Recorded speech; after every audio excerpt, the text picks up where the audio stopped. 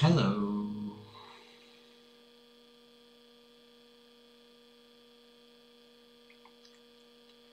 Today I wish to speak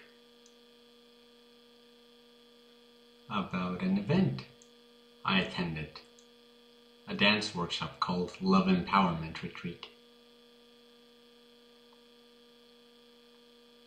and an experience of love and healing that occurred within it.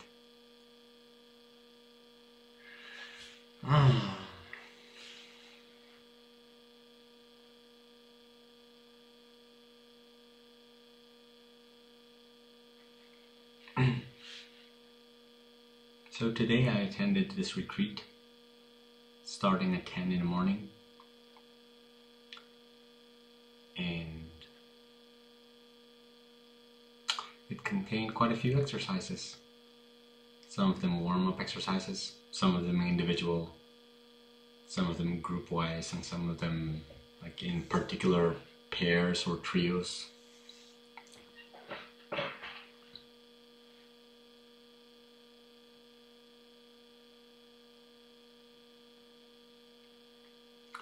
And there was one particular exercise that we did in pairs,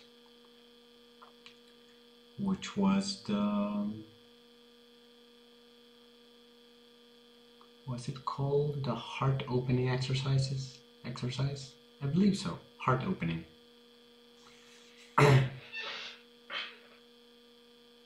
And we all had partners, and I found my partner, and she was quite experienced in this style of dance, I believe. And someone was going to start.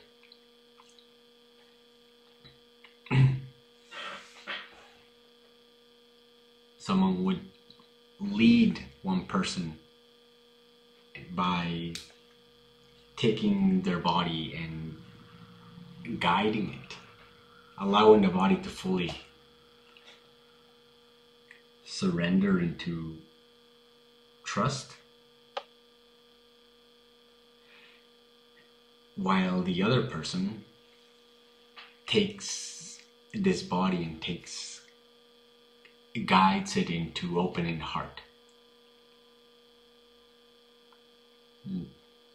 which is not a literal ripping of the skin here, but rather a falling into trust, which is strengthened by the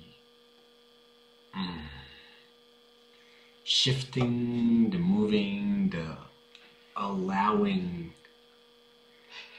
the different body parts to move, guided by trust, by surrendering, not knowing what is happening, but rather allowing with trust, which I understand is an aspect of the heart. So we began,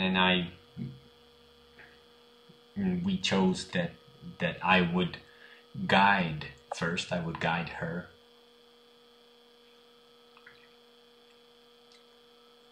And I was somewhat nervous because I don't remember having done that exercise before.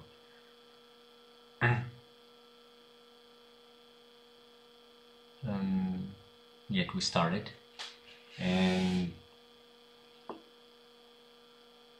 I felt somewhat clueless. I just put my hand on her shoulder, then the arm, and I began to feel somewhat guided while moving around her body and like allowing her arms to move like this, and like this, and like this, and like this. And a little bit of turn here, trying to shift the body in some way. At some point, I thought, oh, laying down would be nice. It's one matter of completely, letting go. So I guided her to lie down, and she was completely lying down, and I let her go for a while. And then I was a bit clueless. I was like, well, now what? Now what do I do? And yet, the music in the moment guided me, and I continued finding ways to guide, finding ways to see that she found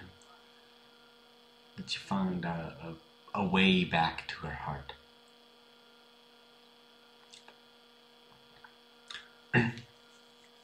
So I did that for the somewhere between 5 and 10 minutes that it lasted.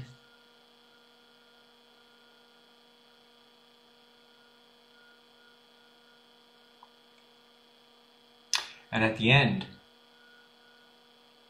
as the music was ending,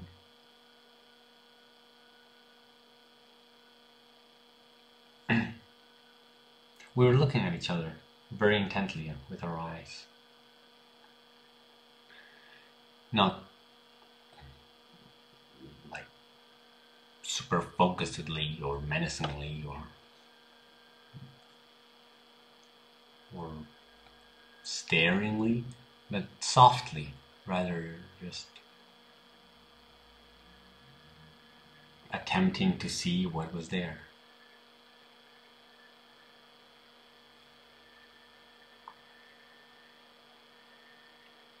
And then it was a time for feedback. And then she gave me feedback. And she said some words. She said some words that I wrote down.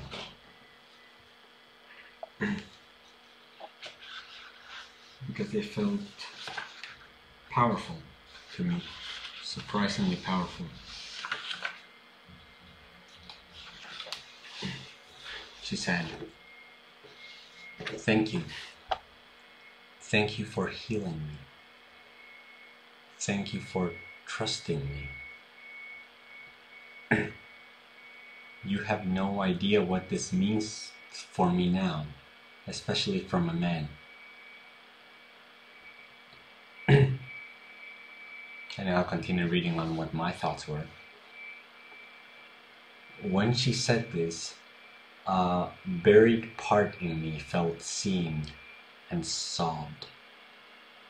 It felt seen, it felt real, acknowledged, and like it was being seen, acknowledged explicitly.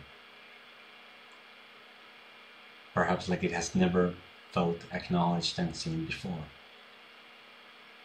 Like its role, its energy, the focused attention it projects upon women. So often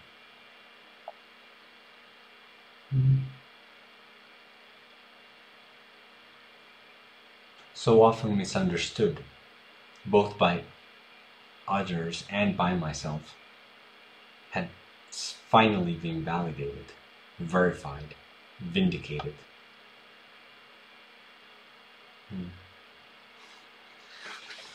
She also said something along the lines of, "I see your big heart. I see the love that you bring into the world, that you gift to the world." And it truly struck a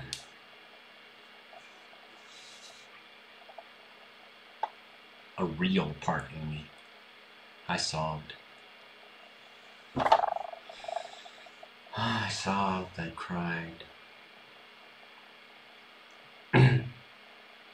With her, seeing each other.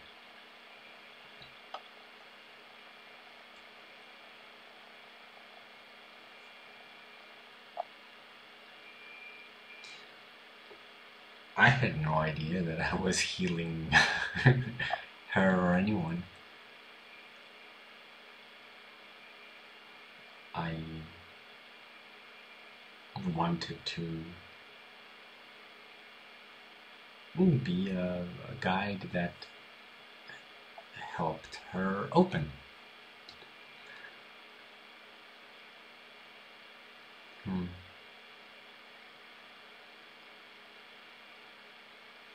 but being seen in an aspect that even I was not sure.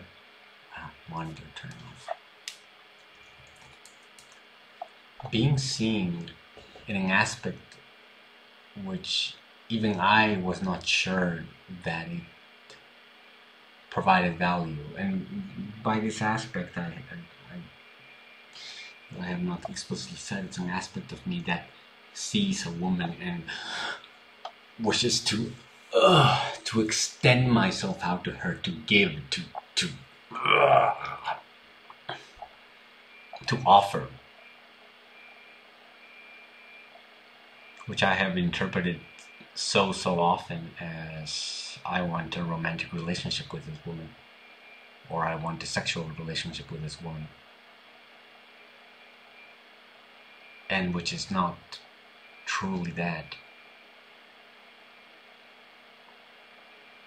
It's just a desire to give, to gift, and as I understand it right now, it's a desire to gift love. Not necessarily romantic love, not necessarily sexual love, not necessarily any kind of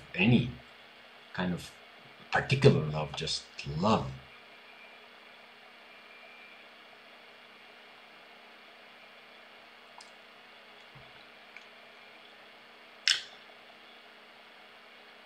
And some part of me felt that. I cannot say I actually understood it at the level of precision that I'm saying it right now, but it was felt. I felt it.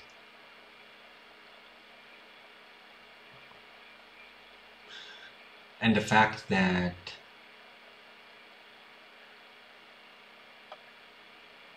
it had been hidden for so long. No, the fact that it had been misinterpreted for so long, both by me as, oh, then I must want something from this person,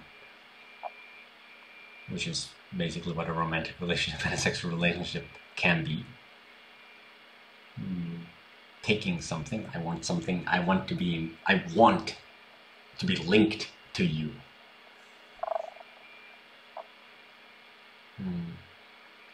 And often that the way in which I expressed that desire to love, or its misinterpretation, also being misinterpreted by the other person as very often a threat. A threat of a relationship, a threat of this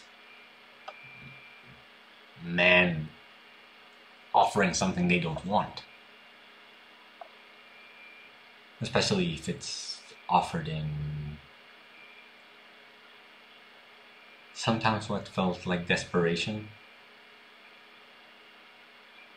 Like if there's this desire to love out to gift, and it's powerful, and it does not find a recipient, and it does not find it, and it does not find it, it can turn into such a desperate desire to love.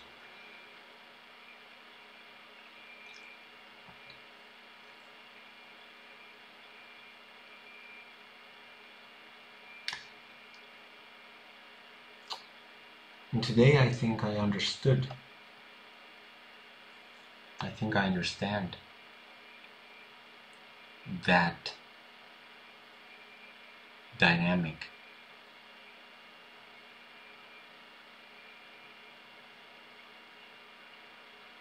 If I do have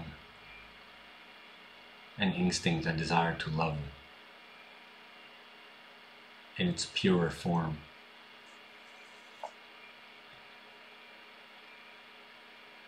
then I don't need to color it with any particular desire for myself, or with any particular expectation that this kind of outcome should happen. Oh, then we will become friends, or we will have a connection, or we might enter into some kind of romantic vortex. There's no need. There's no need.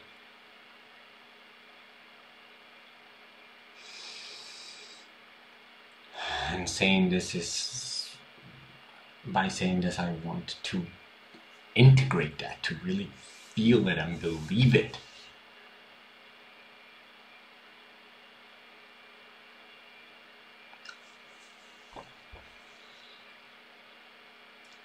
Because the desperation of not finding a correct recipient for one's love can be very painful. So I wish to remember this.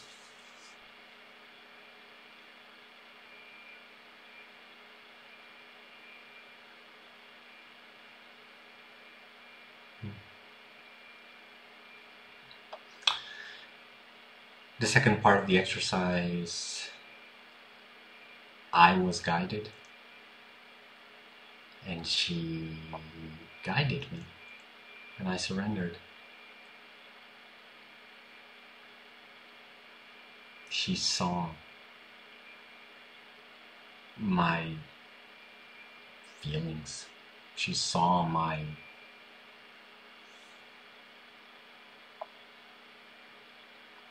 hurt. She saw my desperation, perhaps.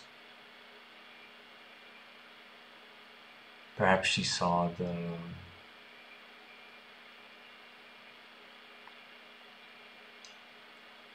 direction outward, the direction of me wanting to offer to the world, while not remembering to redirect that into myself. I believe she noticed that, she observed that.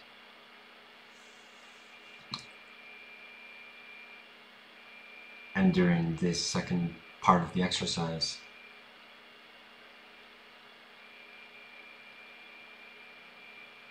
she guided me into self-love.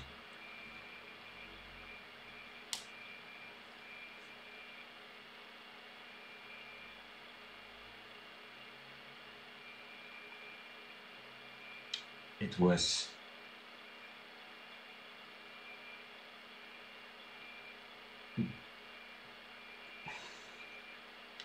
genuine, sincere from her part. It was not an act. It was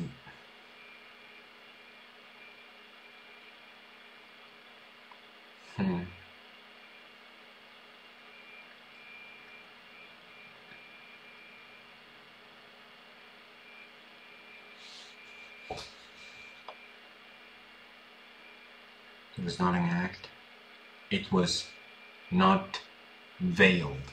It was not an action that was like, I will give care to you, but it will be sort of veiled in some a little bit of aesthetic here, or not trying to go too deep because it could be offensive, or like there were no veils. There were no veils. There were no trying to hide what it was. It was a silent, sincere offering of love, of care, where she brought me to feel in my arms, in my chest, in my shoulders, my back, that she gave me love.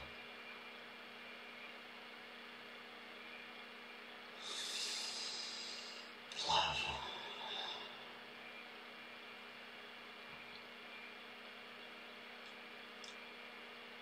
Like mothers is closest comparison I can bring.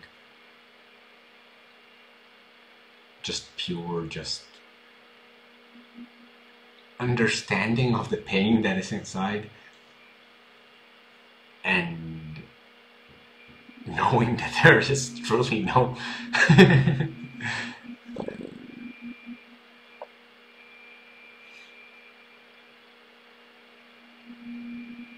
solution for it other than love. Knowing. And so I felt her care. I felt her care. I felt caresses on my face. I felt seen. I felt like fully seen. Like there was no part of me that was being ignored. I was there as a full person. I was being seen. And then at some point she took my arms several times and she placed them on my heart. And I knew exactly what she was saying. I felt the message was yes, you can love yourself. You can love yourself. And I knew that, yes, that's the truth. That's the truth. Can I remember to do that? Can I remember to do that? I love, and I love others as well.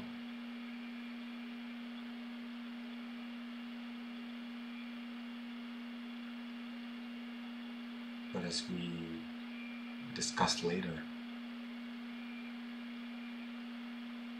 one can only love others as one loves oneself.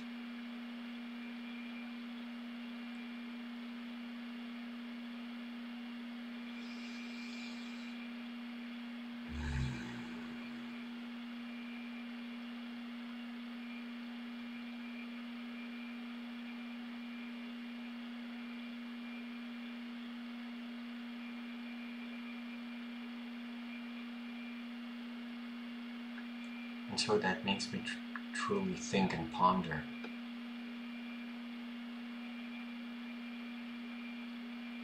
That as sincere, as true as the desire to love has been inside of me, it has only been able to give, to offer an incomplete version of love.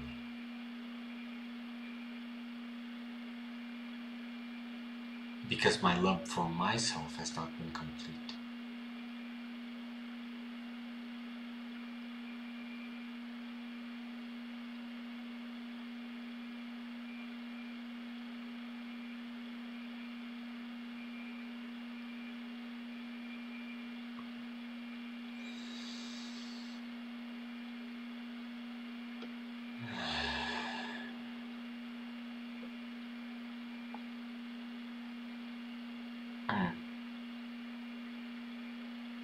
Love.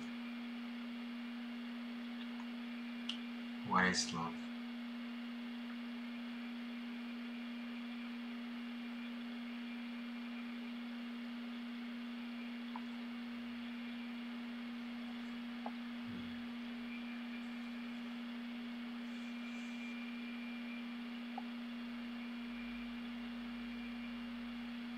It's what we humans can cultivate.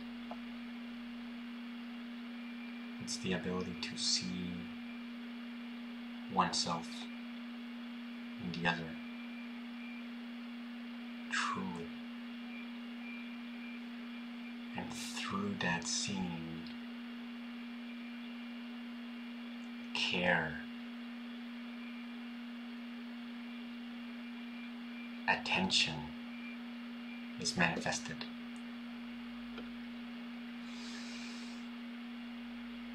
Pure, the care and attention that we give to ourselves, that love, that I believe, is at least an aspect of love.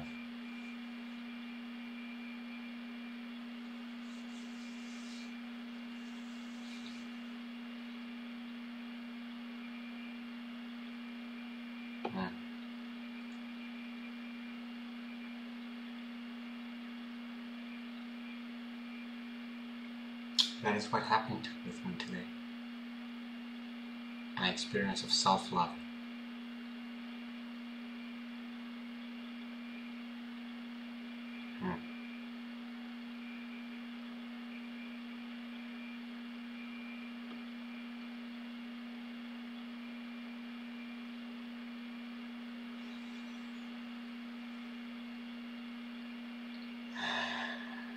It requires active remembering to shift one's habits, to shift one's patterns of thinking. Those patterns that that place worth on certain parts of life and devalue others.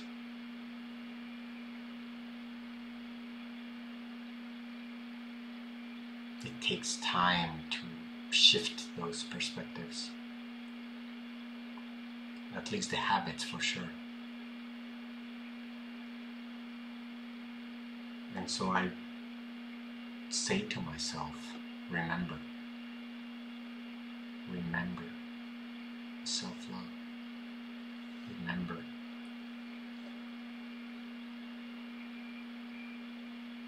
Remember to self-love.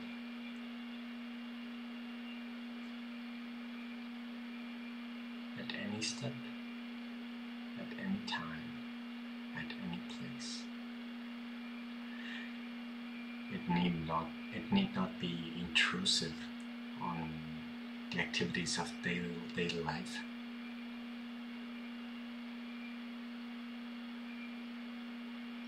It need not manifest as any particular action or posture or needing to put my hands on the chest.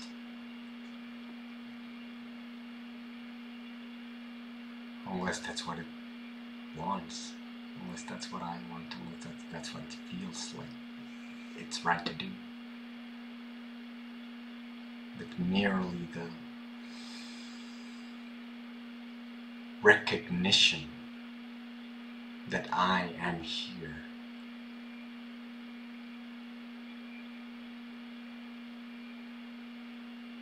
That by my simple act of being here, I have worth, I have value,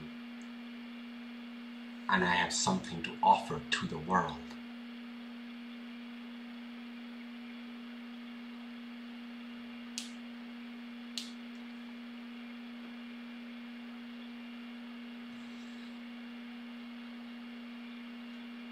The feeling of care,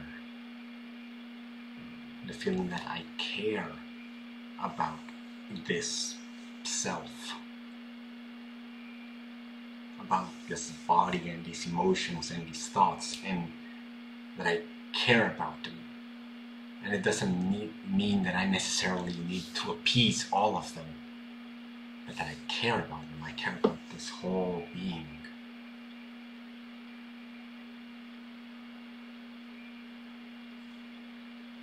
And perhaps even that I understand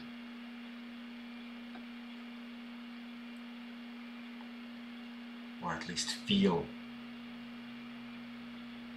that there is worth and a purpose beyond what is obvious to myself and to each person in this world.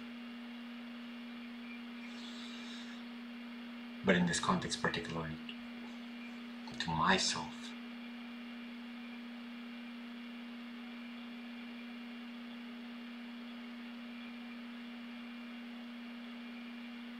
Simply by feeling that, by connecting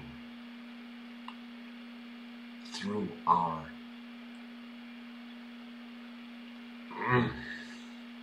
feelings that is a practice of self-love.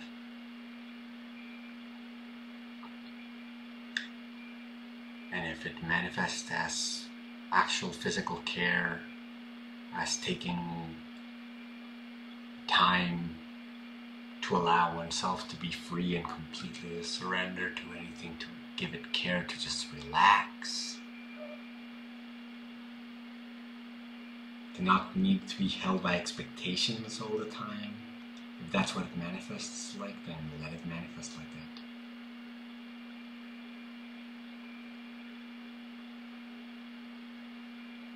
Because feelings manifest as something.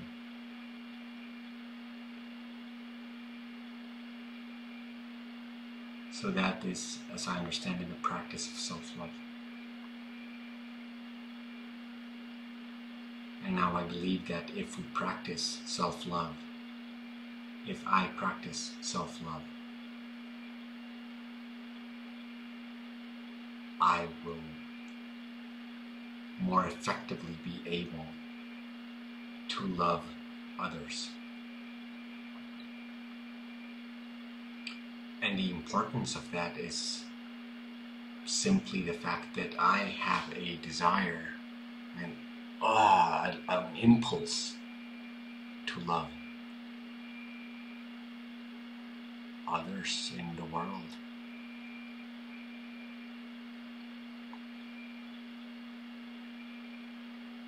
And if it manifests in particular, or especially strongly to women, at least so far, then that is the impulse.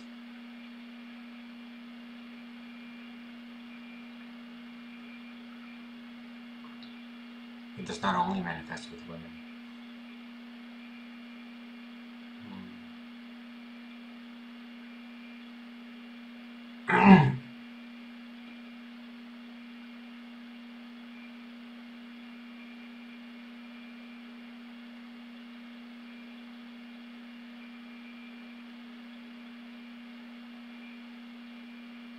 Love. If I practice self-love, I can more effectively love others. And I would like to effectively love others, because that's what an inner impulse in me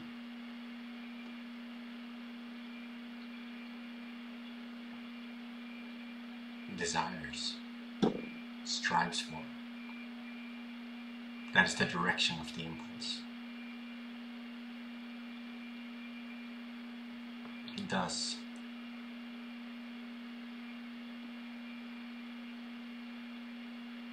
my being as a whole will feel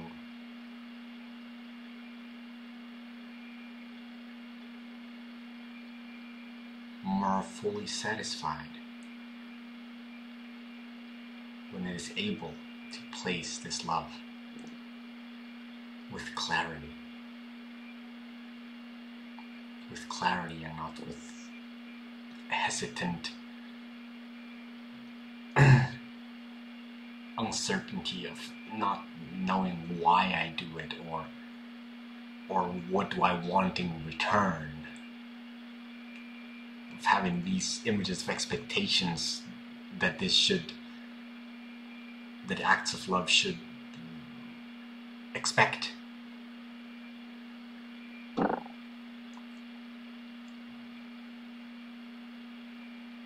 Yes. Expectations of love. No. True love does not have expectations. True love is not transactional. True love is a flow.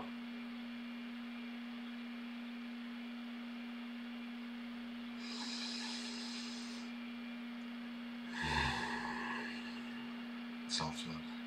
The practice of self-love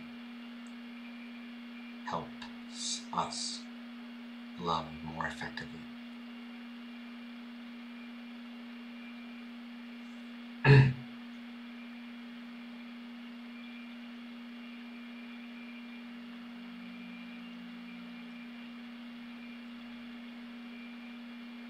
And as it seems to me, many of us humans, if not truly all of us, have this desire to love.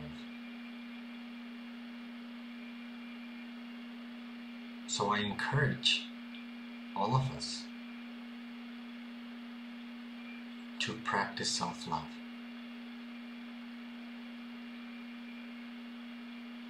As potentially wishy-washy, corny,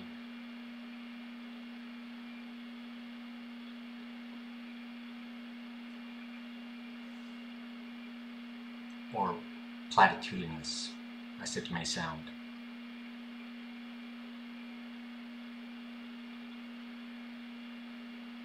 I believe it can help us grow, not only individually, which is the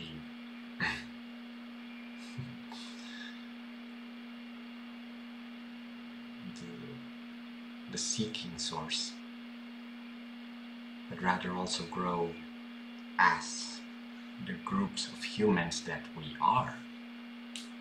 We are groups of humans. We live in this world together.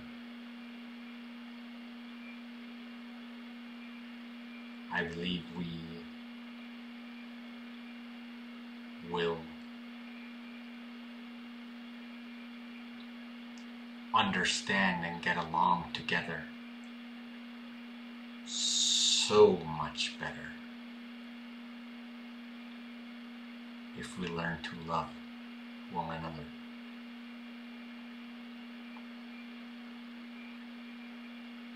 And through that,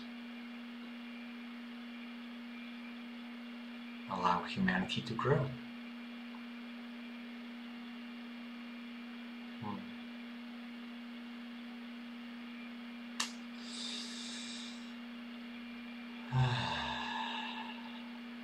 This is what I have to say